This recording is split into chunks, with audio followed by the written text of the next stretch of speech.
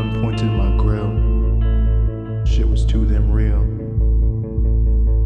I'll keep it short though. Tell you all the details.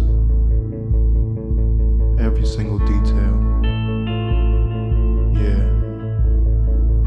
This is how it happened. Was walking to my home, high as fuck, off that green. My senses so damn keen.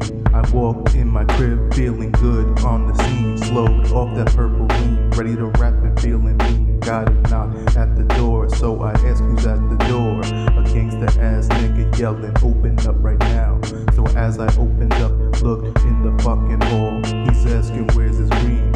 I'm lost as fuck, but I ain't a stupid fiend. No, I didn't take his stash, and I ain't about the trash. He insisted that I took it from the place that he left it. So he left and I waited, and so quickly he returned. Chrome thing pointed at my face, and as my father pushed me out and quickly locked the door, I stared down the barrel, asked myself what more, but I wasn't even scared, nor did I have any fear. Waited with a serious stare, asked myself, will I truly die here? Yeah, that was the first time. Let me tell you about another time. This time I was chilling with a friend. I'll give you the details.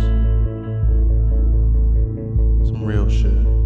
Remember chilling back in 2012 with my nigga John, smoking bud in the alley, heading back to his home. Chillin', bumping old school raps, John gets a call. He heads down the hall, out the door, out his home. Tones are pointed at his dome, revolver in the chrome. Two niggas coming strapped, and now it's a home invasion. They taking all his cash, no time for persuasion.